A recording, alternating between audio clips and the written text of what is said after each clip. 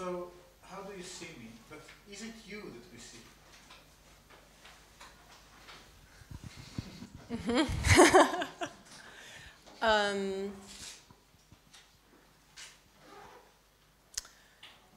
So it is, it's my attempt at kind of forming my own subjectivity in relation to the artificial intelligence, in relation to the system that's looking at me all the time. Yeah, what is me? But that's the point I want to explore a little bit, because perhaps what we say, me, or this subjectivity that we're trying to explore, is already an algorithmic construct before any kind of algorithms are being applied. Because you have to ask yourself, what is the face? You know, nobody's born with a face. You may be born with a head, but the face is a social construct. Yeah. When the newborn child looks at the face of the mother, they start to learn to read various, they read of it, whether they're in danger or whether they're safe. And well, these days, mothers, instead of looking at the baby, they look at the phone. And that actually changes the way the child's brain develops.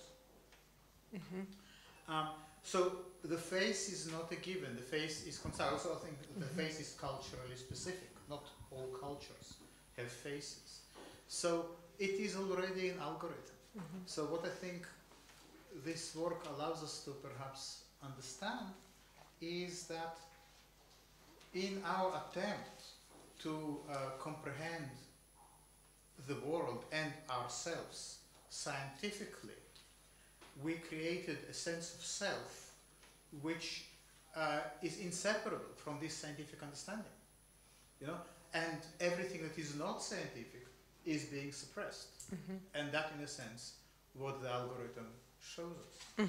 Yeah, absolutely. I think that's exactly what I try to understand. So by trying to look into the systems that structure my experience all the time. To maybe put that in other language, we become increasingly used to using cameras that detect faces, for example, and we change our behaviors and in ways that relate to that experience, whether that is about how we hold a camera or how we focus, whether that's about covering the camera. Whatever it is, there's a multiplicity of behaviors that come from living in this situation where we are constantly being looked at, and being looked at in a certain way that frames us, that frames the face, that frames a certain identity. And knowing that I am living that way, I mean, observing myself and observing how I change and how my sense of myself changes and how my relationship to my technologies change, I want to try to look in to understand that more deeply and to understand how those structures might, on some level, reflect something about how I see myself and how I see others. So trying to look into this normally obscure or hidden system to get a sense of what's actually happening there and how that is shaping the sense of identity or the sense of relationship. And that allows us to also perhaps think about the photographic moment here, because the work can suggest also that the photographing a face is not, while it might have some visual similarities with, let's say, a portrait in a classical sense, but in a sense it's doing something entirely different, even if on the surface, and that's the operative word here, even if on the surface it remains identifiable. But what happens once you peel off the surface? What's beneath? Beneath there is, it seems to me, there is just another surface. Mm-hmm. And it's surface all the way down. Mm-hmm. And that's what the photograph, in a sense, is showing us, that the whole traditional notion that there is the surface and there is depth is being obliterated by the photographic moment. All there is just surfaces. You peel one off, so you take a scraper or a sandpaper and you scrape the surface of the table, and underneath, voila, is just another surface. And same goes towards about the human body. So all there is just a layered surface. In a sense, that is the gift of the algorithm. It reveals to us something of our own nature, which is not necessarily something natural, but something that we constructed because we, at some point, took this awful decision to comprehend the world mathematically, scientifically, algorithmically. Perhaps the decision was taken, I don't know, 500, 600 years ago, maybe 2,000 years ago. I don't know, but now we're really living the finale. So we finally can see where this is bringing us, and this is fascinating. So we are kind of mesmerized, looking at the fruits of our labors. And looking at ourselves. Yeah, looking at the way our own approach to existence obliterates existence, and it is mesmerizing. It's better than Netflix. Yeah, I was wondering. I mean, so we talked a bit we've talked before, and we chatted a bit about the portrait, and I wanted to ask you actually what you think a portrait is. Well, what a portrait is a really big question, but what a photographic portrait is, I think what I wanted to say is that the photographic portrait is not the same. It's not like a debased Rembrandt, you know, that anyone can do. It's something else entirely. I think the photographic portrait is about the form of subjectivity that is produced in this specific environment, in this specific context, under these slides, in this milieu. In a sense, it acknowledges the fleeting nature of subjectivity, you know. In a sense, I think if there are art historians there, someone might say, well, that's exactly also what Rembrandt is doing by painting a portrait every decade and showing that there is no one Rembrandt, but at every stage of life there is a different person looking back at you. Perhaps, you know, the Manet famous paintings of the cathedral in Rouen, when he made like 16 different versions, show you that there is no cathedral as such. All there is impressions or discourses or variations. But with photography, I think it's even more pronounced, because that's where we can see what this technology of image making can teach us about our own being. Because our being is not separate from the technologies we are using. It's the technologies that make us. And it teaches us that we don't have a kind of unified sense of self or kind of solid identity that we carry with us from childhood from the cradle to the grave. Rather, it is continuously changing on the fly. So this continuous state of surveillance can be successful precisely because we already submitted to understanding ourselves as data. And it's this dual surveillance. It's this, there's the two things, at least two things going on simultaneously. The one is this kind of surveillance that feels like an invasion. That's the part of surveillance where you don't want people looking. So you might not want to be looked at by cameras on the street, but it's really, that's also a totally subjective personal thing. When you want to be looked at and when you don't, and how that feels. So when you point the camera at yourself and ask to be looked at on the one hand, and maybe when someone else points the picture at you without you knowing, and that act on the other side, and the kind of slipperiness around that, and the different the ways that works also with our desires to be seen and to try to figure out who we are, actually, and to try to make some kind of identity come out of this experience that we have. I think that's very interesting. I think we also spoke about it briefly. This gesture of lifting up a phone, and in the new phones, they kind of unlock themselves by recognizing your face. But this action of presenting yourself for inspection to the device, if you're familiar with S&M, with sadomasochism, then there is a very distinct mode in the way the submissive person will present themselves to the master. You know, you present yourself for inspection, and you are completely visible. And this maximum visibility, I think that it has some. Obviously, we desire this submission. You know, we want to be surveyed. We want to be observed and captured.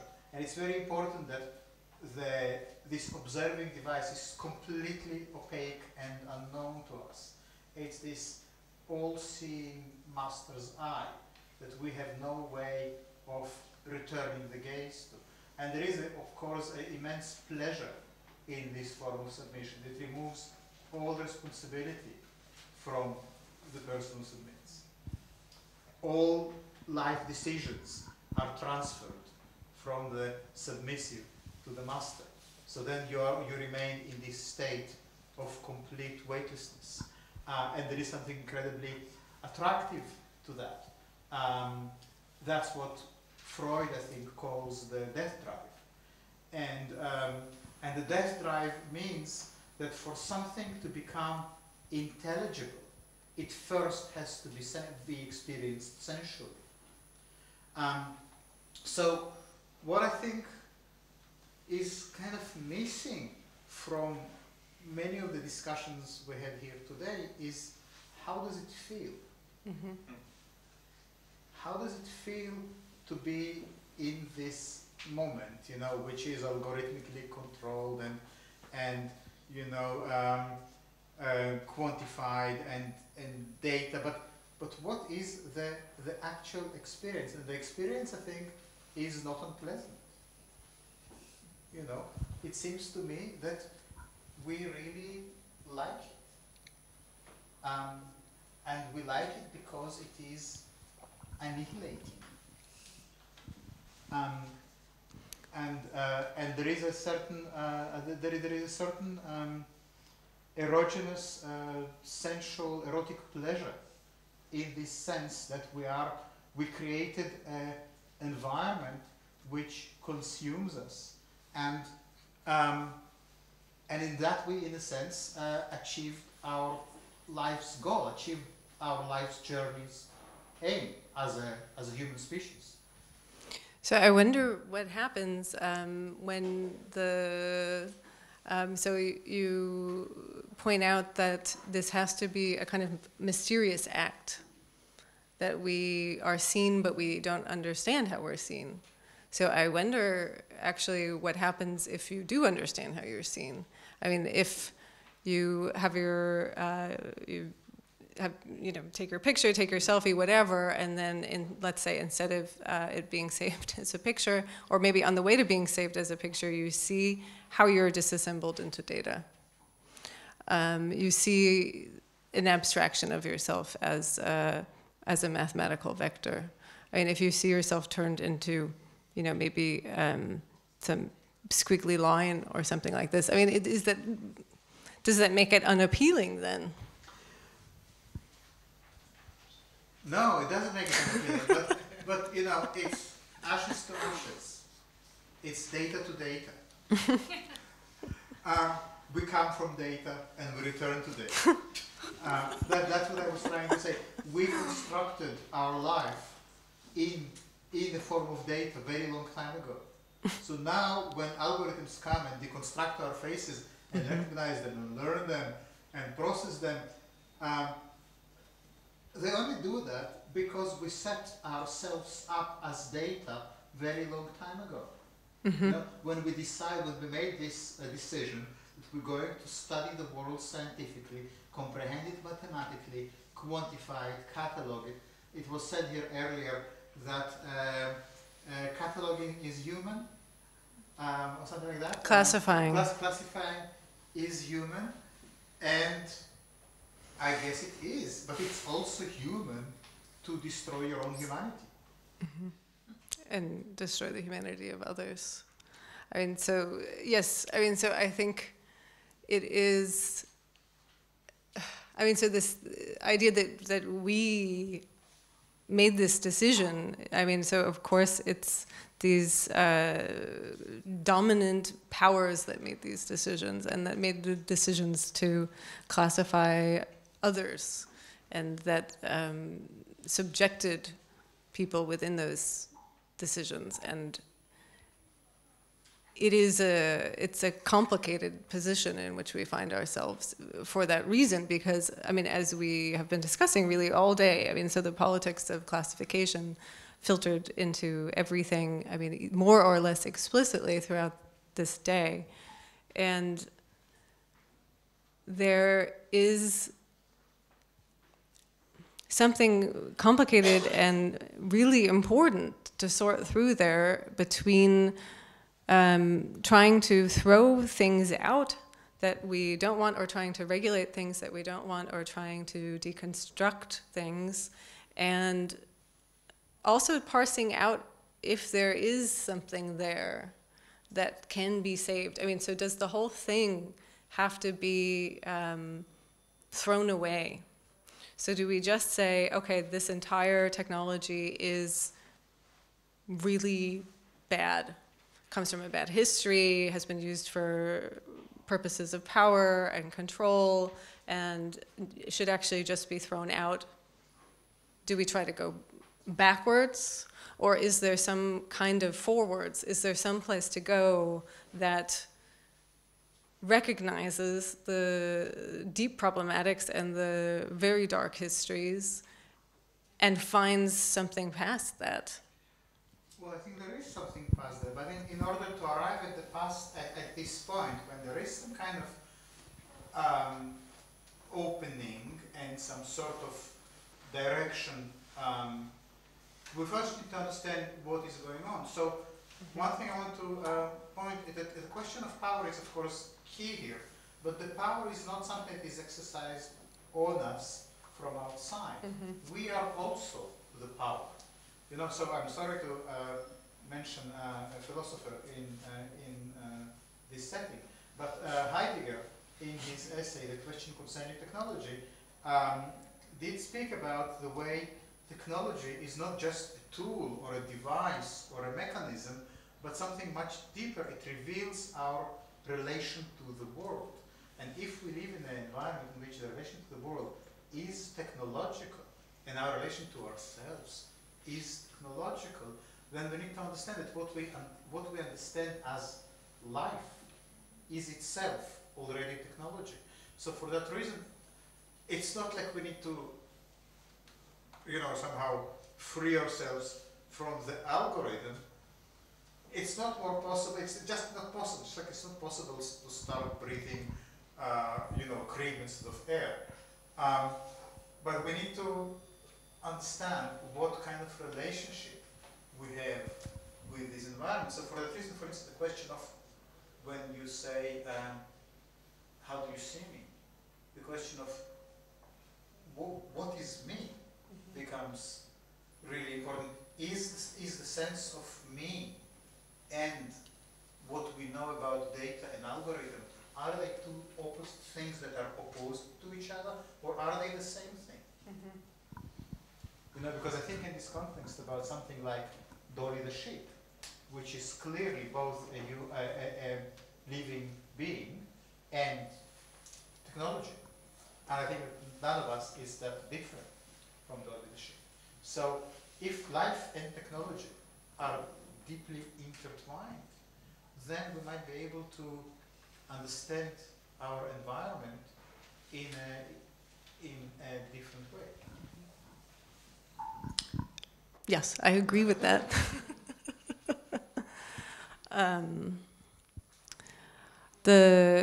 I mean, it might be interesting also to think about this idea of representation. So I know that actually that you and Katrina have written about this in relation to photography, thinking about representation. And I would be curious what you think about this idea of the model. I mean, where you think that a model sits in relation to representation as it's traditionally understood in art history, for example. You know, so we have this training and this exposure to examples, and then this generalization that occurs and that is meant to point to something, that's meant to stand in for some group.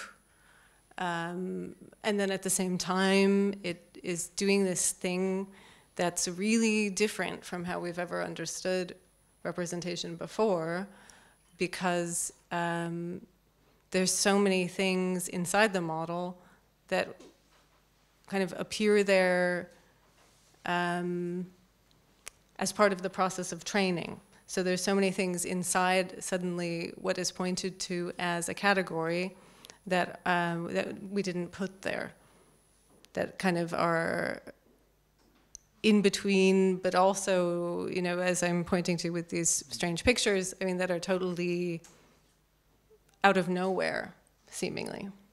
So you're saying that the algorithm produces various unpredictable artifacts. Exactly. Unpredictable images that we didn't put in. Exactly. It represents somehow something that doesn't exist.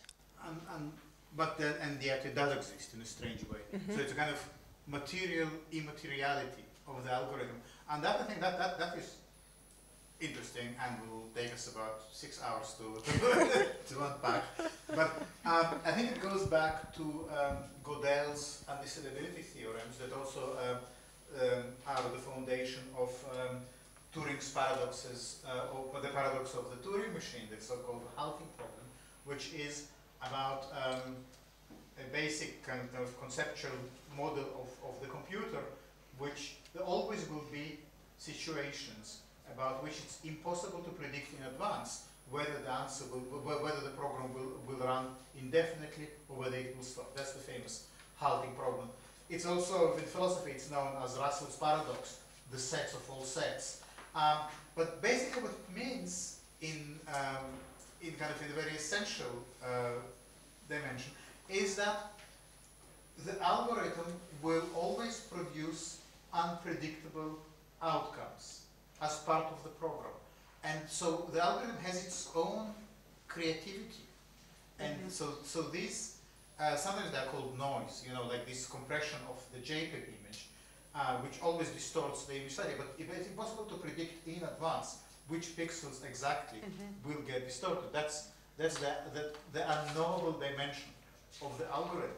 But that also, I think, Luciana Parisi gets into that quite well, well, brilliantly actually, in the Contagious Architecture book, how the algorithm has these powers to generate new creative moments. So in a sense, the algorithm is the life force. That's kind of connects to the point we already labeled in the beginning, that life and data are not two separate things. It's not like you come to life and then start to quantify it.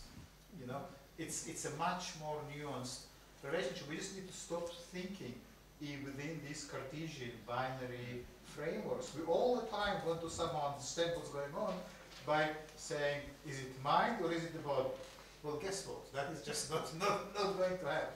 It's something else entirely. It's this immaterial materiality. And I don't know if we have the time to sort of unpack the politics of it. That would be fascinating. But it's just important to point out that the group of philosophers who find that the most rewarding way of thinking are the cyber-feminist philosophers like Donna Haraway and Karen Barad, who actually see in this stepping away from the Cartesian binary the possibility of a philosophy that is not kind of anchored in dominatory masculine hierarchical structures. And this is exactly what I wonder. I mean, in thinking about classifying as human, if we can't actually find a different way of being human. I mean, if we recognize that this is something that we don't want, actually, can we envision a different way of being in the world? Can we envision a different kind of science or different ways of relating to ourselves and to others that remove that classifying act? Yeah, and maybe that's exactly what the algorithm can teach us, because the algorithm, even this classifying algorithm, keeps throwing up unpredictable results. And so creativity is not in calculation, but it's also not outside of it. And while cataloging is and quantifying, systematizing is human, we also need to bear in mind that what we always fail to grasp in this approach is precisely the difference between the quantified elements.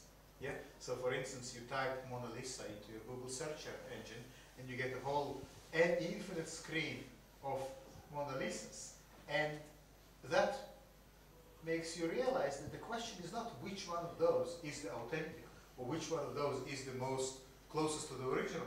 The question is completely different. It's not anymore about original and copy.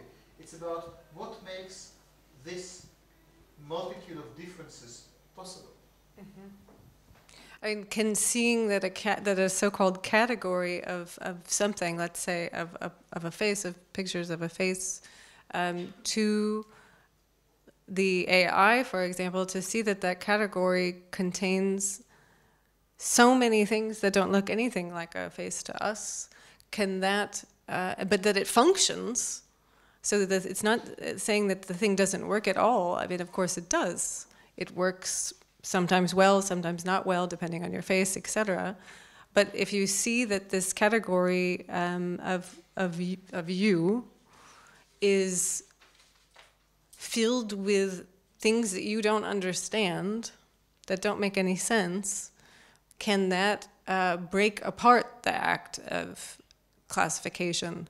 Can it maybe show us that perhaps even though we think that we can't operate without that, that maybe it's totally arbitrary, or not totally arbitrary, but that maybe it's not totally necessary to do that, or that maybe there's another way of seeing exactly the same things that functions just as well, but isn't how we would see it. And if you can see that there's so many different ways of seeing the same things, can that break then out of this politically very problematic act that is fundamentally at the base of ideas of rationality and civilization? I think the danger is in thinking that the face is simple, the algorithm is complicated. The face is just as unknown to us as the algorithms that manipulate it.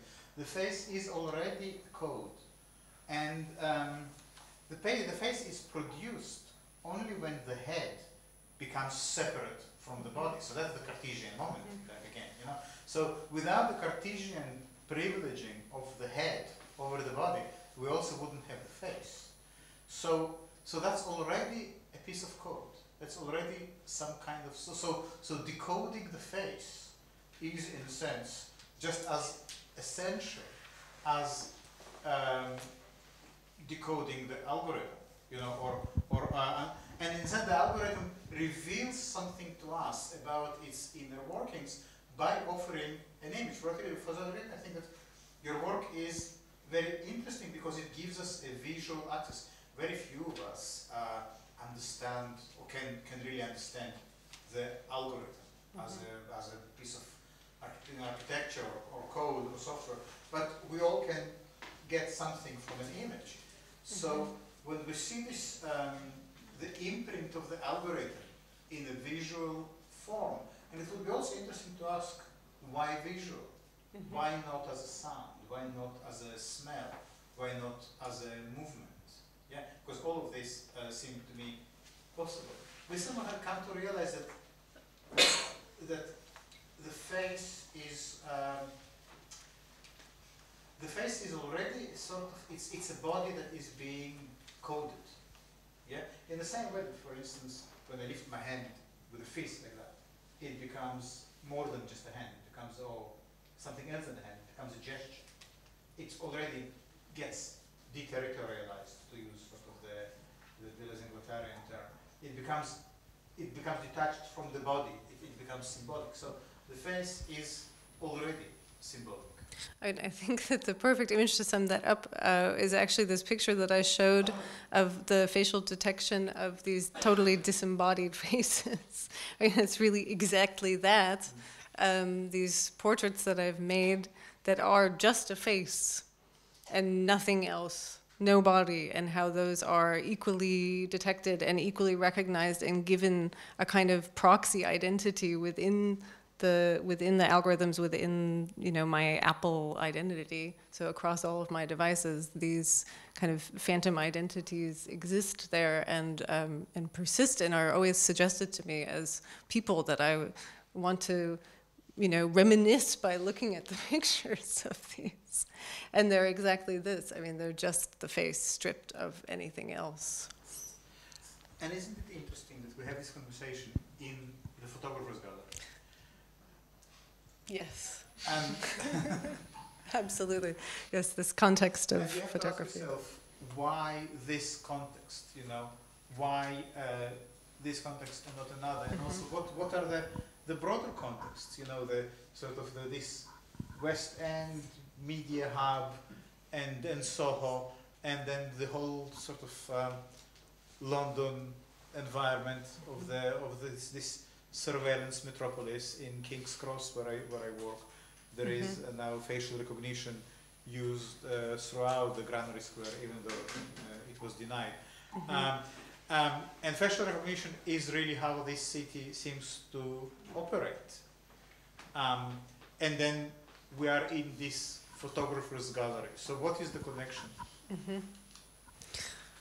Yeah, I think thinking of the context of photography is really interesting. I mean, this kind of first very technological art form that was marginalized, or maybe still is marginalized within the fine art world, and the parallel of that to kind of tech art and the marginalization of tech art, let's say, starting in the 90s and then continuing, and then kind of where are we now in that? So we're in a place where, so photography, which was marginalized, kind of has its own world and is a bit, but also was consumed into the fine art world, but it still has places like the Photographer's Gallery that are totally devoted to it, to bring it recognition or to bring it some kind of standing. And then the photography, the photography world, in turn, then marginalizes the technology, the later technology. So the technology art that's come later has very little place or very little space allocated to it within even the context of that. So I think it's really interesting that happens actually. That photography doesn't more often recognize the total continuation of it as a technical medium, and as a technical medium that is so incredibly socially relevant at this moment in time where everyone is taking photographs and everyone is thinking about themselves and shaping their identities as reflected through the image. It's such an opportunity for photography to think about its own status and to kind of invite people into thinking through the politics and the social relations of technology and image making in this moment. See, so and it is very interesting what you say. Photography is precisely at this moment so fascinating and offers so many rich insights. And you kind of have to ask why, what makes it so fascinating, because it is a very old technology, you know, it's of the age of the steam engine. And we don't find the steam engine as fascinating, you know. So what, and I think the question, that really becomes quite significant. There is this chronology here, that is from 5th century BC, the first camera obscura. But I think the history of photography goes much further back, because you really have to think of photosynthesis as the technology that allows life, by capturing light, converting it to sugar, and using this sugar as a source of energy.